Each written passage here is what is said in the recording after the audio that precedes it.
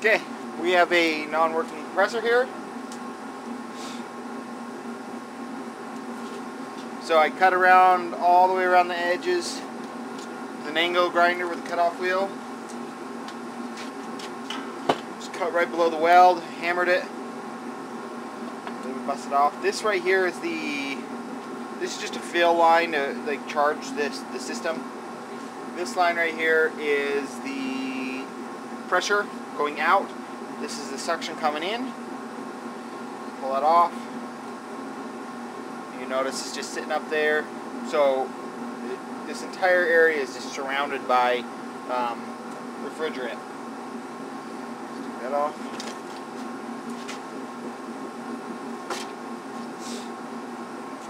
I did just barely snip this because this line is connected.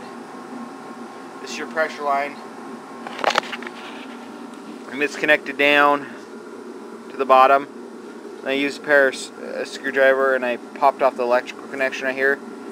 Just pushed it off. So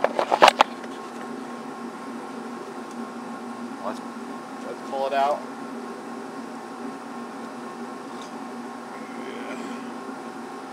That doesn't have very much oil in it. Might be why it went bad. I don't know. Not much oil in there. Put it upside down. There's an electrical connection right there.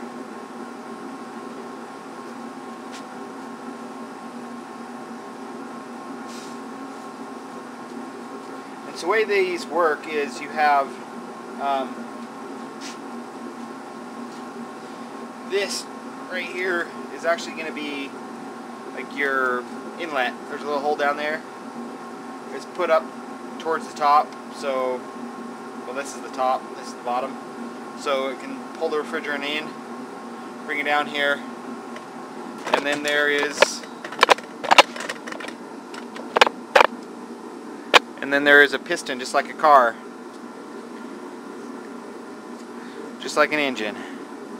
And the electric motor spins this, and as it spins it, there is essentially a crankshaft or an eccentric on the motor, and it makes the piston going up and down, and it compresses the refrigerant. And this right here is a tube that's bent that sits in the oil, and the middle of the tube is actually centered, but then oil goes up in here a little ways, and as this spin, it gets thrown to the outside, which pressurizes it, that pushes oil up.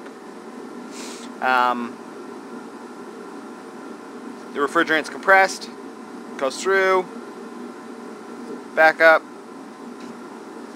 down along here into this line that I cut, then out through the system. This is essentially your cylinder head.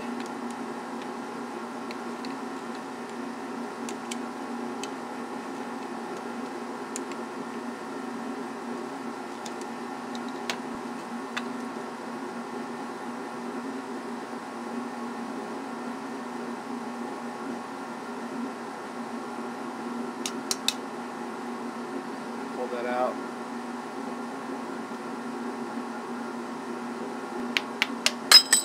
There we go.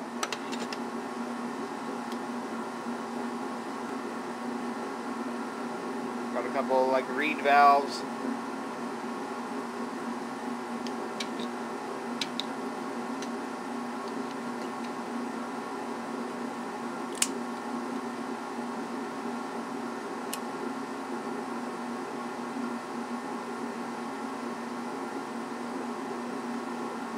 Broken. That right there is why it stopped working.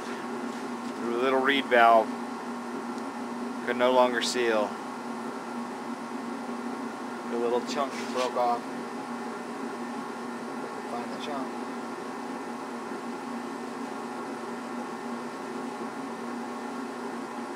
So this is the inlet.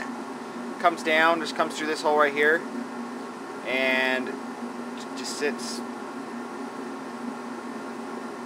right on here. And so when the piston goes up, pushes against this and closes off, so so it doesn't repressurize that side.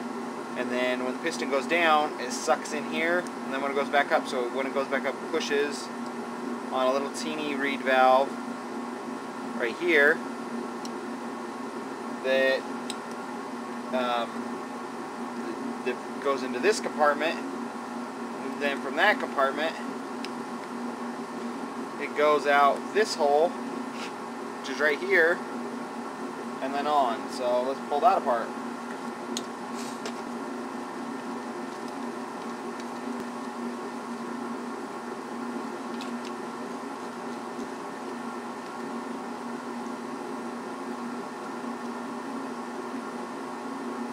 So these are just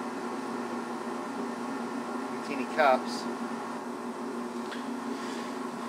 So I took off 4 bolts, and this dropped off the other side, the stator.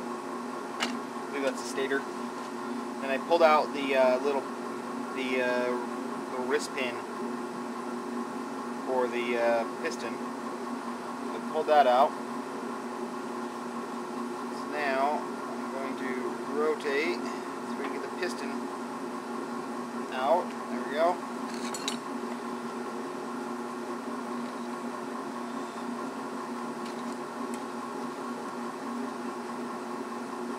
Here it comes.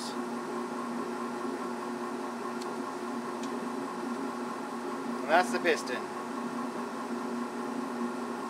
It's actually pretty heavy. It's steel.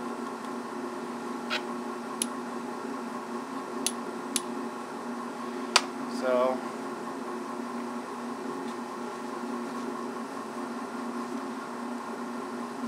but there's no rings or anything, which is surprising me. I thought there'd be rings, but guess now it's just a really tight fit. And this looks like it's cast iron. Now I should be able to rotate that back. Should be able to pull off the connecting rod. There's a connecting rod.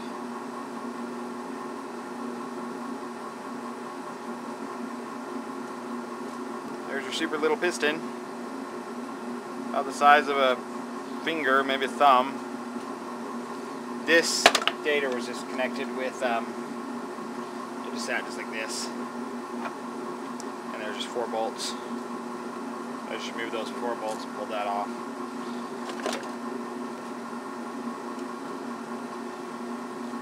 But I should be able to.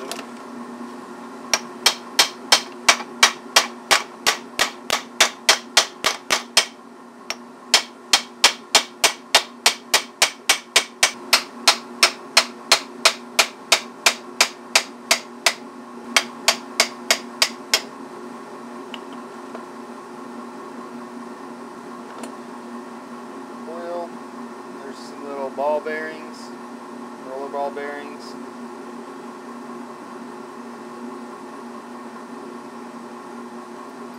Little race.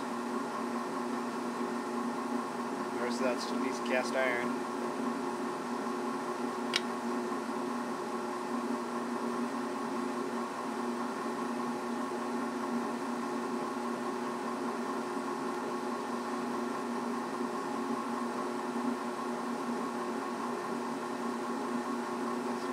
Crankshaft, and apparently, even though it's keyed up here, there is no key in there. There's no keyway, so I'm not sure why they have that keyed. That's just a tight fit.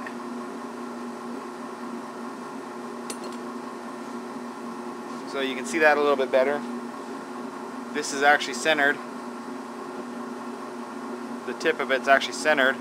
But as it rotates, as it spins, it throws the oil out, which actually forces it up and lubricates it, and it pushes it out this little hole, and it probably pushes it out that little hole as well. And while it's spinning, it actually brings it up and lubricates the little bearing that this sits on in there. And that is all there is to an AC compressor. There's no extra parts that you can even take off of this.